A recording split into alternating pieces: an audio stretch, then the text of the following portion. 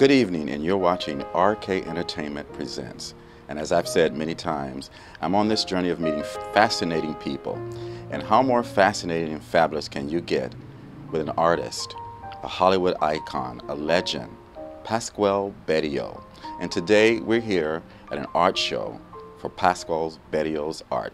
See if I can get Pasqual in here to talk to me. Pasqual, can you tell us about today and what you're trying to show us? What are you trying to inspire us with? I don't know about inspiration. All I know is that I was able to have this wonderful building here on Hollywood and Highland to unveil 40 years of artwork, actually, whether it's artography or photographic arts or fashion, my wearable art, and I came up with the idea that we're going to do an art stock, just like they did Woodstock, and we're bringing artists together and showing in my living museum of artography and assemblage, which is part of our network of arts here in Los Angeles and Hollywood, of course. I'd just like to give you a little bit of an idea, what I've done over the years, and the assemblage art is putting things together, and I think it takes more than just going out and finding things and pasting them together. Part of what I do is I'm a retired senior senator for the California Senior Legislature. I was elected and I did 6 years up in Sacramento. And I felt the reason why I actually went into the political arena was to be able to take the arts and get the funding and the background and the backing from our political leaders, because this collection is all about humanity. I mean, if you just look around at this collection, as we will see, you'll get an idea of all the pieces come from all the different cultures. And that's one of the wonderful, magnificent things. And to take these pieces and put them into an art, and the art really assembles the past, present, and future of our humanity and people. One of the nice things about it is that why I have so many pieces, and believe it or not, this is the first building that I'm in that that I have the availability of enough space to show it off. And for the first time here on a great location, Hollywood and Highland, we have the opportunity to do that. I'm very, very grateful to our principals, the owners of this building, and Kayvon, and people that have been watching me put this collection together over the many years. I also have been on the Hollywood Arts Council Board of Trustees for 25 years, and I have my own organizations, Hollywood Arts Council. From there, I went to Sharing Friends of the Arts, Hollywood International, and then I opened the Park La Brea Arts Council, where we had 10 years, where we were working with community and artists and events and children and seniors and all kinds of things in education. One of the nice things about this collection is the ability to be able to share and show and teach it. So we have all kinds of methods that we do. Our wearable art collection is very exciting because we have the opportunity to be able to put on shows and do all kinds of magnificent things. So Pasqual, tell us, where were you born and how did you become an artist?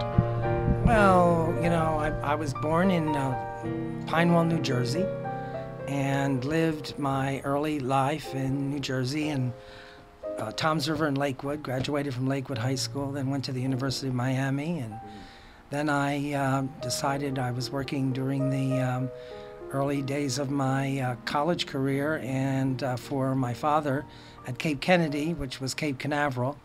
And I saw, in high school I was a photographer. You know, I did all the yearbooks and all that good stuff. And so I saw a postcard once where it said, "Where the mountains meet the sea," and Santa Barbara. So I'm a graduate, honored graduate of Brooks Institute of Photography in Santa Barbara.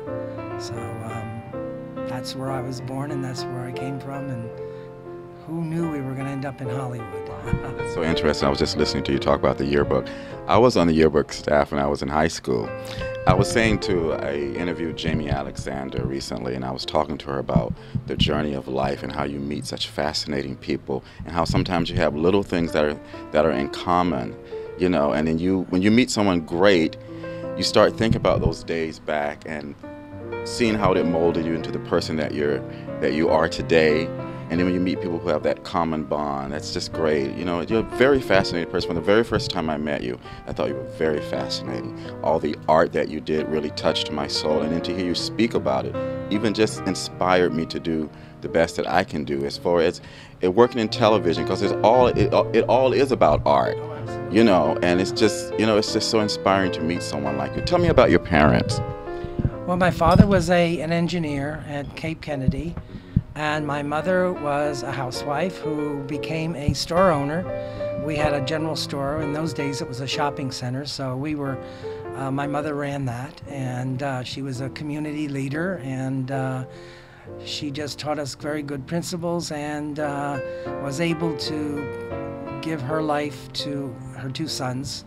I have a brother that's was a professional rock crawler. He builds cars and does that, and of course he also is an entrepreneur and owns a lot of property in New Jersey and stuff. So, but he and I are the opposite. He's more on the mechanical, and I'm more the creative. Although I find that there's so much creativity within the mechanics of life, you know, and it's amazing how I don't look at anything and not see art. You know, it's like the advantage of putting now together this museum, and I had Sharon Romano from the Hollywood Beautification team give me 18 to 22 people on weekends to come and help put this place together and create this art environment.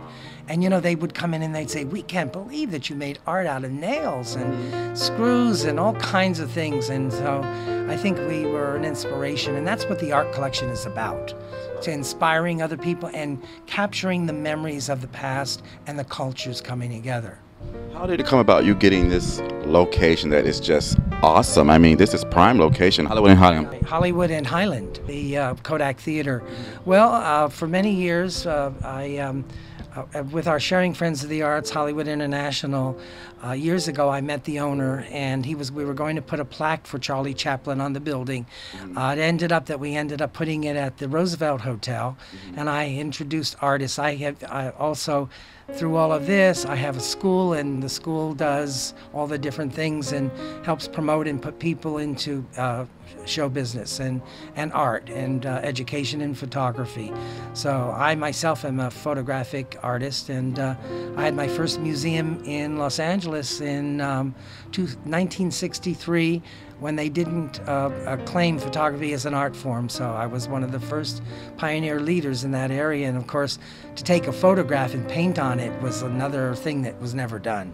So I created that process, and it's gone all over the world. And I've kind of been the man behind the scenes, and now unveiling this collection, and I think it's part of my duty now to get it photographed, and people like you who are interested to see.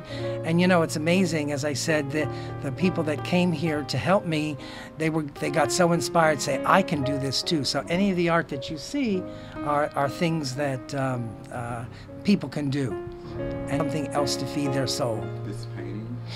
That is an autographic painting. My niece, Jacqueline, and that's a wedding portrait that I did, and it's an autographic painting. These are people that just walked into our museum. We're having what I call an art stock, like Woodstock, and I have my artists and friends that are going to be in our new show, which is going to be a variety show. And we were just filming, and these people walked in and they said, "Well, we're here by accident." So they walked in off Hollywood Boulevard, and maybe we can talk to them about what they do. We're just tourists, and Tourists in Hollywood. Yeah, we enjoy, and we're happy to be here. And thank you. Sorry about this. We just pressed the button in It was meant to be, meant to be. Yes. And we welcome you to the United States, very and I welcome you to the Living Museum of Artography and Assemblage. These are things that you put together from things that you throw away, and creating art and music. And I've done a lot of things in Europe, and people in Europe appreciate this more than they do in America, actually. So this is the first time that people are getting to see what I created over the last 40 years. So welcome very much. Thank you. Ingeborg. Ingeborg. Joseph. And you're from Slovakia? Yes. Well, thank you for coming. You've been watching a presentation of RK Entertainment presents Pasqual Bettio.